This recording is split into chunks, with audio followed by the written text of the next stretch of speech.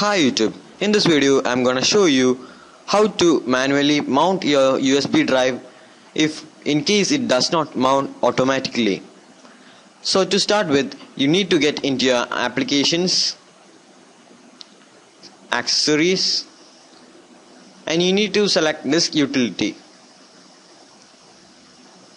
And from the given list you need to select your USB. Scroll down and click on mount volume. And now your USB drive have successfully mounted.